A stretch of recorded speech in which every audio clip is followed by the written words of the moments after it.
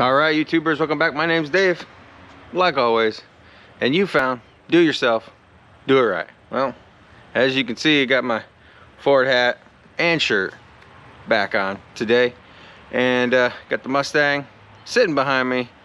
And you know, today I'm gonna go over you know, what I had to fix on the Mustang so I could get it up here to New York. It took me a couple tries, you know, going to Georgia, realizing it was broke, coming back, going back to Georgia, having to fix it before I could get it up here.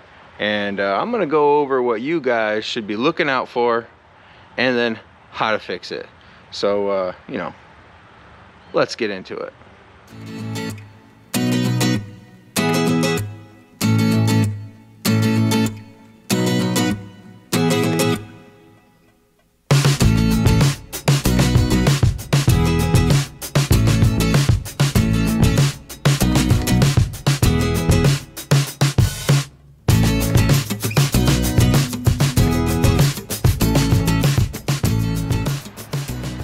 Alright, so just so you fellas know that, you know, this video only pertains to, you know, the fellas that got the 6-speed manual transmission.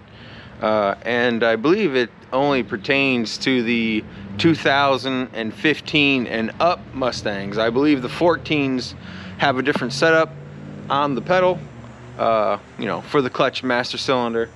But, yeah, so if you got one of those automatics, or auto magics, you know, this video really doesn't pertain to you, but you can watch and, you know, pretend like you have a cool 6-speed. And, you know, I know what you're thinking, well, my automatic's faster and blah blah blah. Yeah, whatever, but it's still not a manual. You still don't get the feeling of shifting gears, and, you know, anyways. So so one of the things, a couple of things I want to go over before I show you what I had to do to fix it was, you know, the signs and the symptoms of the clutch master cylinder actually going bad. And of course, you know, I didn't pay attention to them when I was driving the car. Many of you guys know that this car is really just a, you know, a Friday car, a date night car, you know, take it out every once in a while and enjoy it kind of car. I don't drive it a lot. It only has 25,000 miles on it now. I bought it with, I think, 22,000 3 years ago now, 2 years ago now. I think 2 years ago now. So as you can tell, I put a lot of miles on it. So you know, the signs and the symptoms of your clutch master cylinder going bad. And, you know, the first sign should be your brake master cylinder needs fluid. You know, I was driving down the road going to work one morning, and I get a little ding dong, little warning, idiot light basically, and it says, you know, your brake fluid is low. And I'm like, well, that's kind of weird. My brakes work fine. Drove to work, didn't think of it, anything of it, you know, drove it some more and got the light again. It would come on, it would go on, it would come on and go off, come on, go off. So, you know, eventually I got under the hood and added some brake fluid, like, you know, like the light said. Fast forward a couple months, the car sits, you know, I move, and I go back down south, you know, and I'm tooling around, I'm driving the car, and I get the light again. I'm like, what the heck? Well, how am I losing brake fluid? It doesn't make any sense.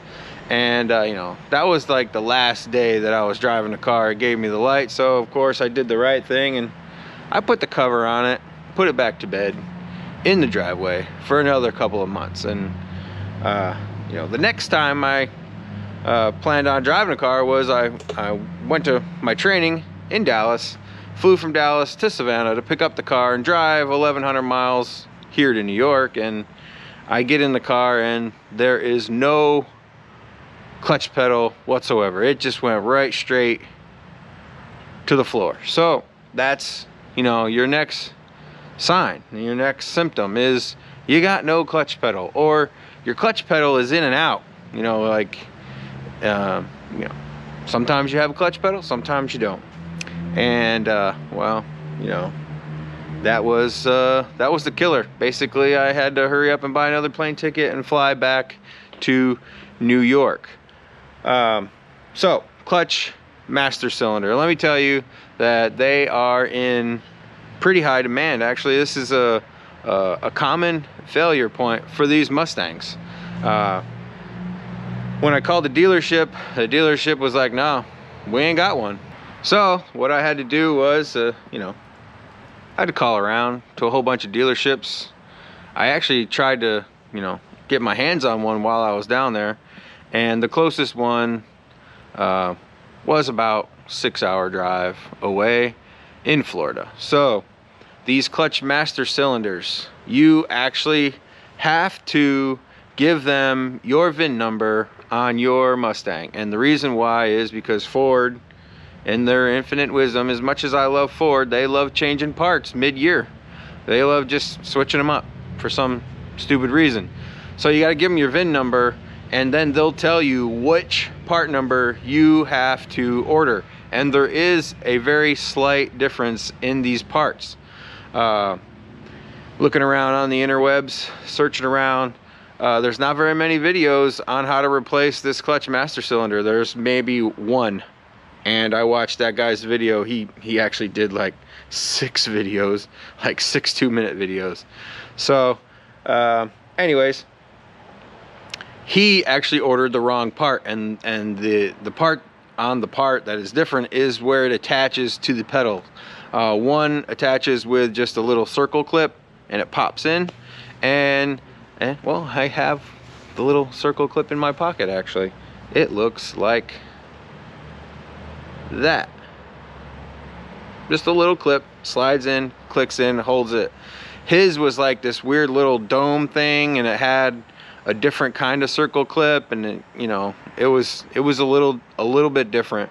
And then in his very last video, he thought that the master cylinder, the throw was a little bit shorter. So, you know, before you tear into this and you're having an issue with your clutch, make sure you order the correct clutch master cylinder first.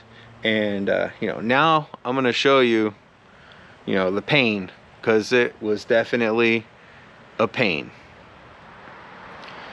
All right, so I'm going to show you basically the easiest part first, and that's up under the hood. And you know, it's going to be pretty hard to video a lot of this stuff. That's probably the reason why there's not a lot of videos on replacing this clutch master cylinder. A lot of tight quarters, a lot of, you know, you got to lay upside down and whatnot. And so under the hood, you have to get to the part on the firewall, the part of the clutch master cylinder that pops through the firewall. And basically it's the 2 hoses that connect the clutch master cylinder to your brake master cylinder. So looking on the side of your car, your brake master cylinder is over here, and as you can see, here's your brake reservoir, here's your power brake. This is your you know, your brake that goes through the firewall. There's 4 nuts that you have to take off from inside, and I'll show you those in a minute. And then if you look way down inside of here, you see if I can get some light. All right, see this tube right here, this black tube that comes up to here, and then if you follow it along down into there, that is your clutch master cylinder. That's the part that pops through the firewall. There's a small little foam seal that seals the engine bay to that clutch master cylinder. And underneath this tube here is a hard tube. And if you look right here, see this tube right here, that one, and you follow it along, it goes up underneath this plastic tube. So basically what you have to do is you have to take off the plastic tube first, and then you have to disconnect the metal tube, which you can see right there, right underneath the plastic tube. Now that tube is held on with another one of these circle clips, and you just have to push each side of this circle clip, and it just slips down, and then that's what allows you to pull the tube off from the clutch master cylinder. It just pops on, that's all. Makes a good seal. You don't have to worry about it leaking or anything. And this is probably the easiest part. If you start this and you think this is hard, then you should probably take your car to the dealership, because it only gets harder from here. All right, so what I had to do, and what I would recommend you to do when you're attempting to do this job, take your seat out. It's pretty simple. There is 4 number 50 Torx bit bolts. One under here. I pop the cover back off. There's one underneath that cover, and then there's 2 covers in the back. Now also, depending on your seat, you will have electrical connectors. Mine is a power seat with air conditioning and all that other good stuff.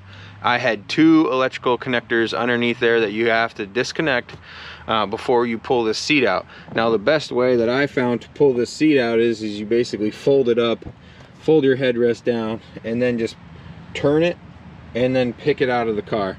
The seat's not light, it's pretty dang heavy, but that allows you to basically lay down in here to get up into here. If not, you are literally trying to lay in this little spot here with this. It's not good. Let me tell you, it's not good. You have to take your seat out for sure. Makes the job that much easier. Now you will be in and out, rolling in, rolling out, you know. I'm telling you, if you are not very mechanically inclined, I would not recommend you trying to do this. It's very frustrating. It took me literally almost all day to do this job, and I'm a helicopter mechanic. You know, I like to think that I'm a good mechanic, and I got super frustrated. I had to take breaks. I had to go inside. Of course, it was like 98 degrees and I'm working in a black car, but it's very frustrating. So let me get you in here. Let me turn my light on so you can see what you're dealing with. Okay, so these are your pedals, obviously. So to get these pedals out, because you have to take the whole pedal assembly, the clutch and the brake, you have to take this whole pedal assembly out to change that clutch master cylinder. And it's something, boy, let me tell you. It is not easy. I literally had bruises on both of my arms. So this is why I recommend you coming up in here and laying upside down. And this is the reason I think why there's not very many videos on this job. So to get everything loose, you can see pretty easy the 4 nuts that hold the brake to the firewall. There's 1, there's 2, and then up top there are 2 more. It's just a square up there, and then again on this side over here, if I can get a video of it, which I don't think I can, but it is a square. 1, 2, 3, 4. 4 nuts, okay? Those are easy to get to. To get the brake pedal loose, you see this plastic pin right here.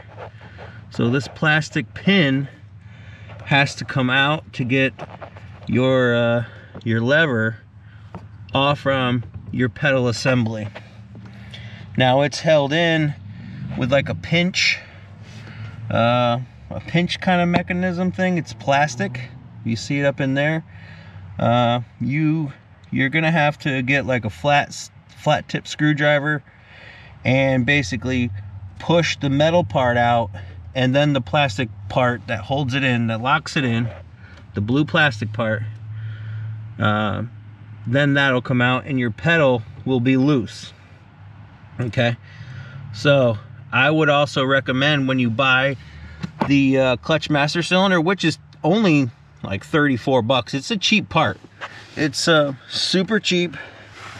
I would also recommend buying one of those pins, because if you break it, then your pedal's going to be loose and you're not going to be able to I mean, it'll go back in, but it's not going to be safe, because your brake pedal could come loose. So buy one of those also, because you know you're going to be frustrated, and getting that pin out is also frustrating. So just buy the pin. That's only a couple more bucks.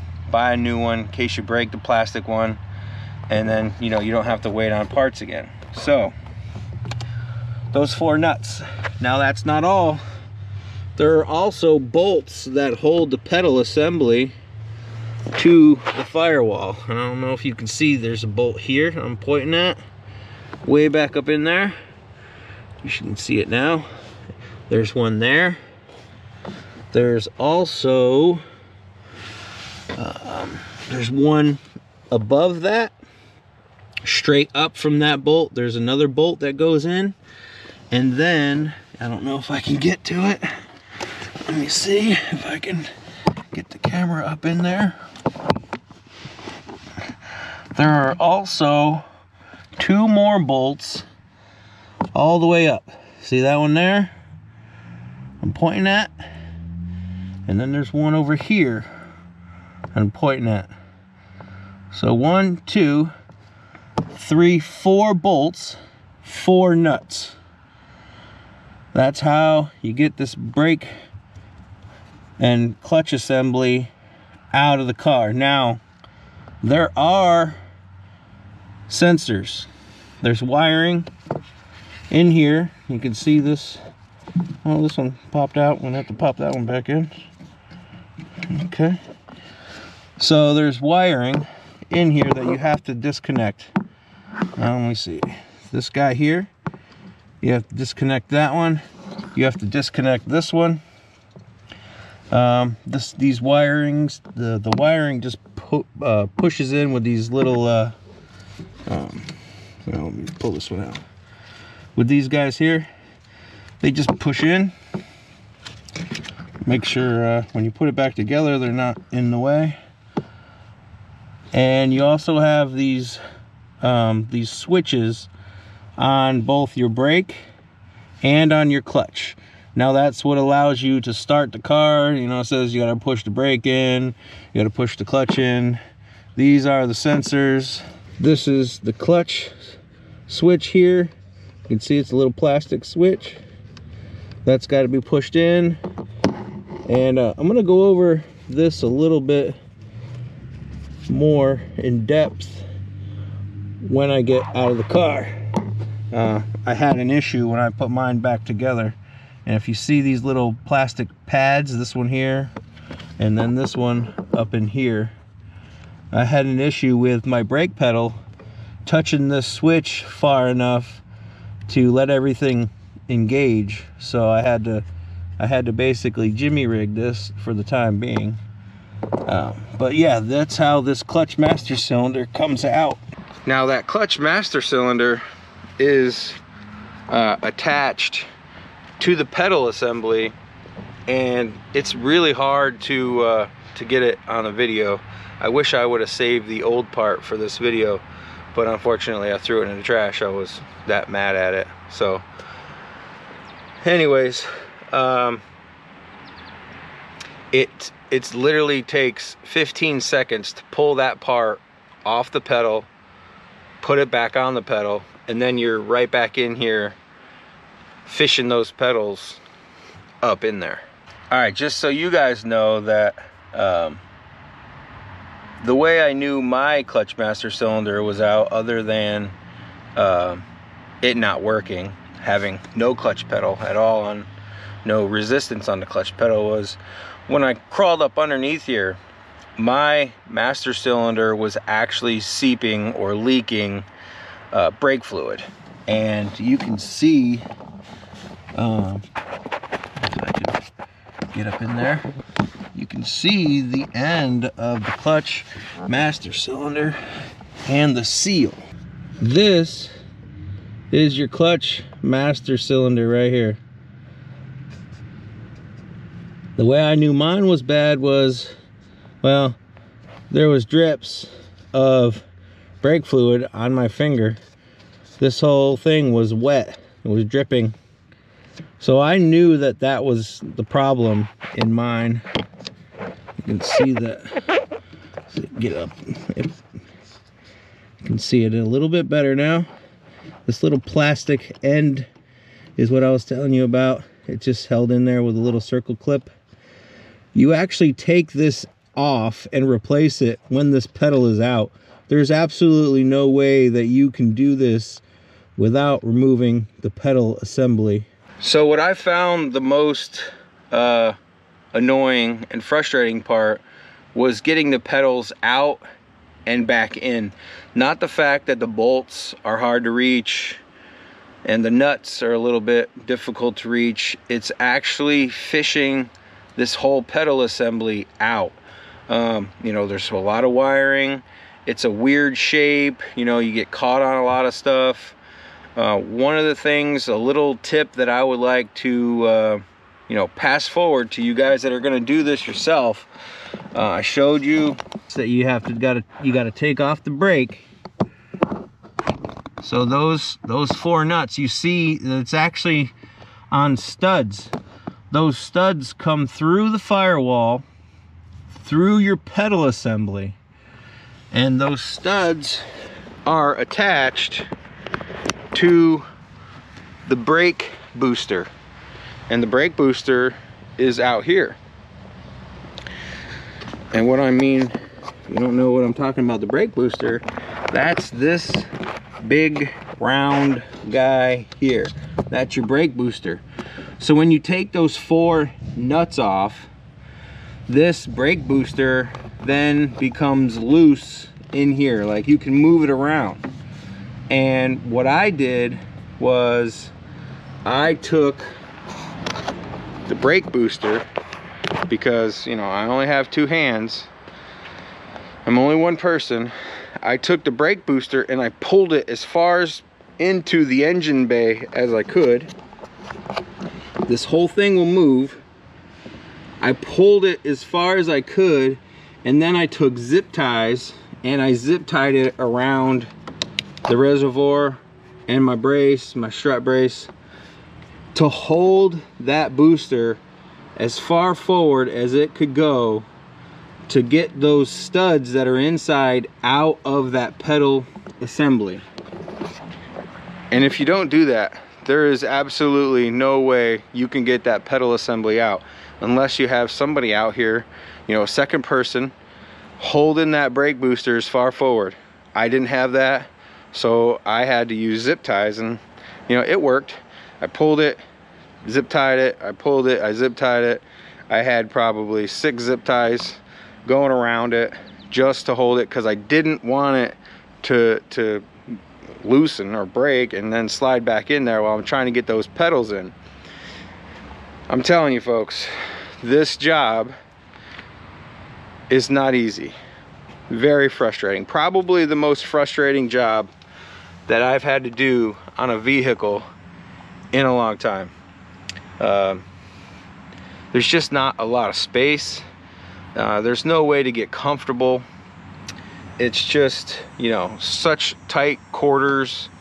And of course, I was on a time crunch. So if your Mustang is like this one, and you know, you have a couple of days to do it, or a week, or whatever, you know, take your time and do it. But I was on a time crunch. I had to get it fixed so I could drive the car back up here in New York. So once I got everything back together, the pedals back in, the booster back in, everything hooked up, what I thought was going to be another issue actually turned out to be not an issue at all, and that's bleeding the clutch. It's a self bleeder. You just pump the pedal. That's all you have to do. You just pump the pedal over and over and over, and eventually it builds pressure and it works the way it's supposed to.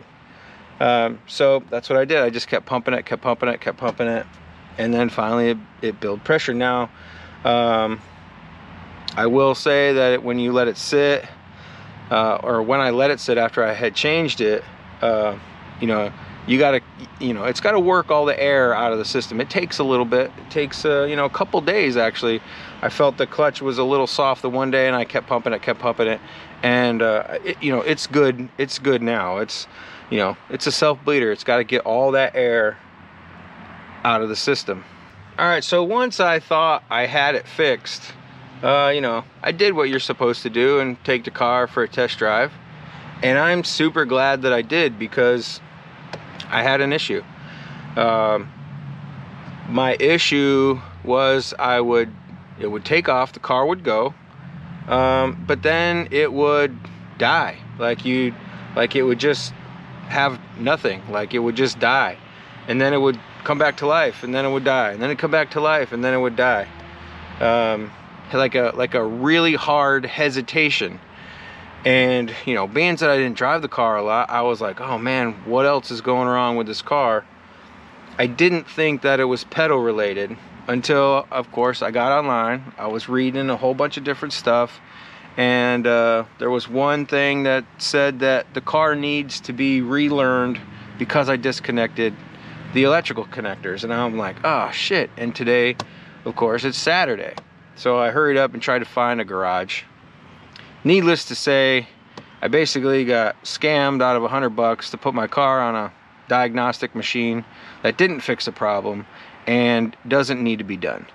So that whole your car needs to relearn stuff because you took connectors loose, I don't think it's true. Because mine really was just, you know, stuff was reset, but that was it. And it cost me $100 for really nothing because he didn't fix the car.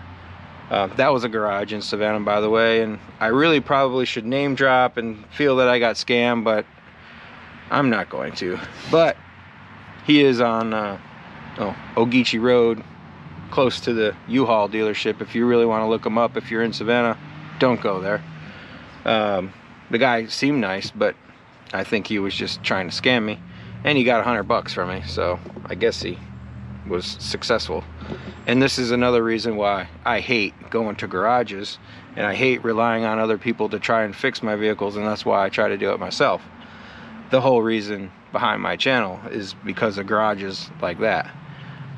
So anyways, didn't fix the problem. I went back home, I'm looking, and you know, I should have known that there's a saying that I usually go by, and it is, you know, you should always look at the last place that you played, meaning that the last place that I was working on this vehicle was the pedals, obviously.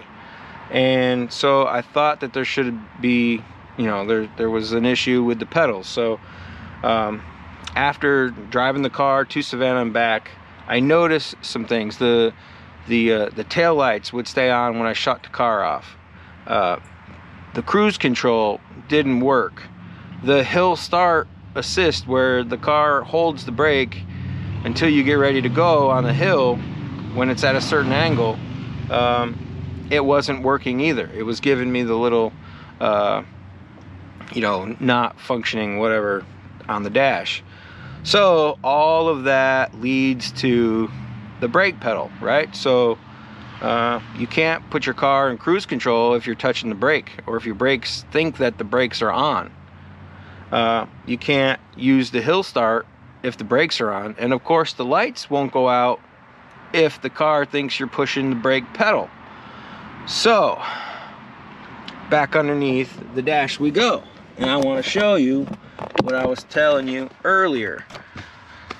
These switches up underneath here have these little plastic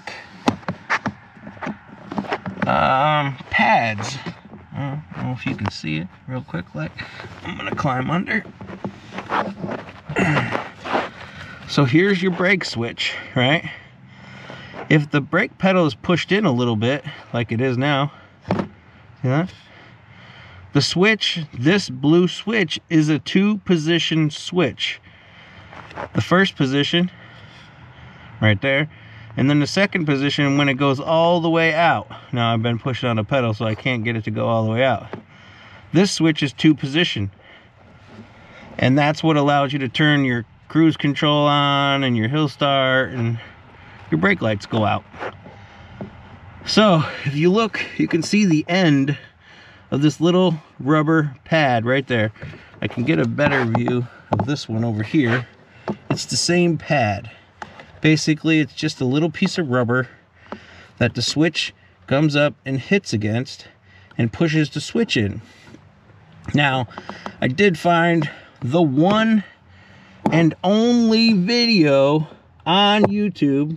Oh, there you go. Now you can see it. You can see how I've Jimmy rigged it. That tells you that these pads will disintegrate, or they'll get a divot in the pad. Now, when I say disintegrate, the end will come off. This rubber pad will disintegrate. It'll just fall apart.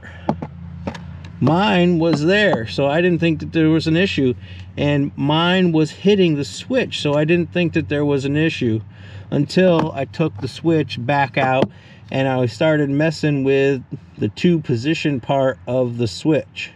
Didn't realize that it was a 2-position switch. It's touching now, it's doing something, it's touching some more, it's doing something else. So what I did was I basically just Jimmy rigged it. I took a piece of plastic and I taped it to that, to where the switch, I wish I could get it in there better. The switch now hits it, and it pushes the switch in further. Yeah, so mine was not disintegrated, but the pad definitely had a divot in the pad, which allowed the switch to not get pushed all the way, and which was giving me all of those issues. Now, you know, that's some, you know, if I didn't find that one video online, I would have probably driven this car 1,100 miles without cruise control, having to feather the throttle every couple of seconds to get it to go 65, 70 miles an hour. And that would not have been fun. So I'm really glad that that gentleman had that video showing what, you know, what that switch does if it's not all the way depressed. And you can better believe I went on there and I said, wow, you saved me a lot of trouble. Your video was spot on. You know, it fixed my issue. So shout out to that guy. I wish I remembered his YouTube, that video.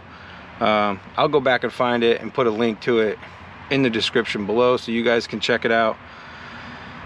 You know, it's one of only a few videos on these pedals and the switches, and you know, it's just, like I said, like I've said over and over already in this video, this is not an easy job. It's not fun to get to.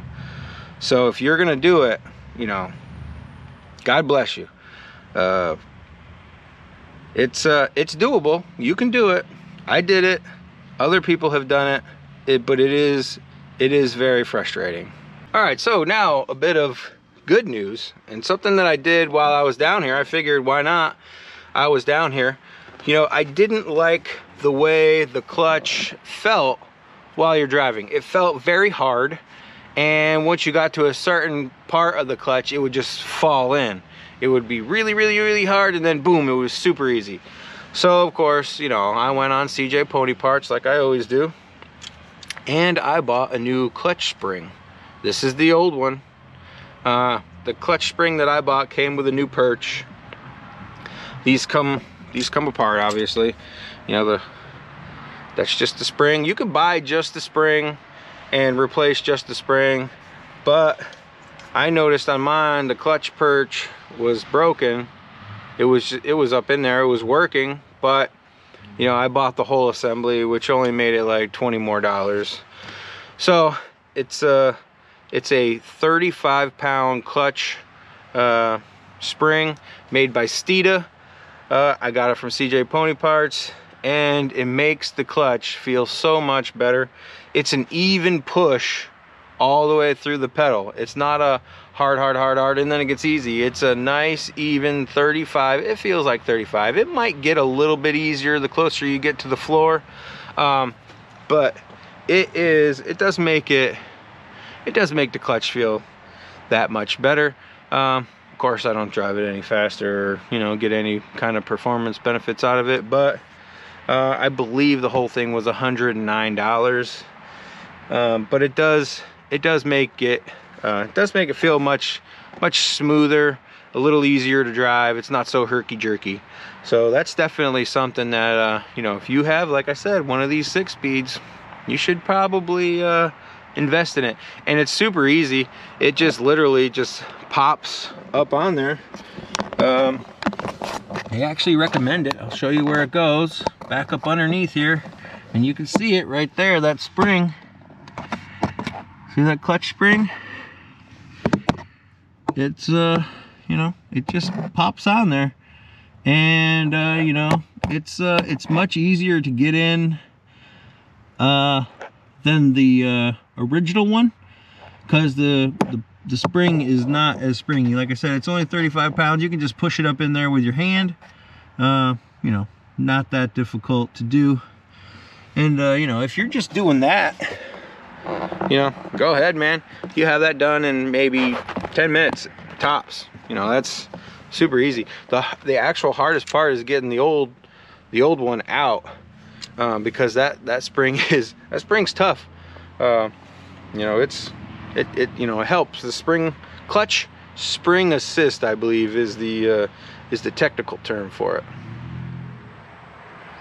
All right, guys, so you know, that's it. That's changing out a clutch master cylinder on a 2016. Mine's a 16, but it also pertains to a 15 through 22. I believe they're still the same. That's you know, that's how you got to change out the clutch master cylinder. If you guys have found this video and you know, you need help, just go ahead and hit me up. You know, my email is in the description below, diydaveb@gmail.com. You know, this is one of those things that, you know, we all gotta, you know, we gotta get together and help each other out, because that is not an easy video. It's not an easy video to make, and it's not an easy task to get done by yourself.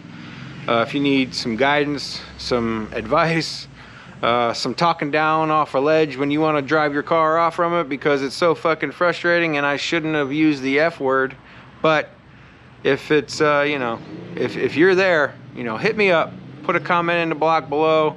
You know, I will respond, because you know, I respond to everybody's comments that are, you know, normal comments and not ridiculous. But you know, sure, if you know, you guys got questions, go ahead and hit me up. It's tough, and you know, I feel for everybody that has this issue, that has to tackle it, because it was definitely not easy. So I think that's gonna do it for this video. You know, like you guys do at the end of all my videos, like, tag, share, follow, subscribe, hit that notification bell when you want to know when I drop new videos, which is every Thursday at 6 p.m. And you know, like always, till next time, thanks a lot.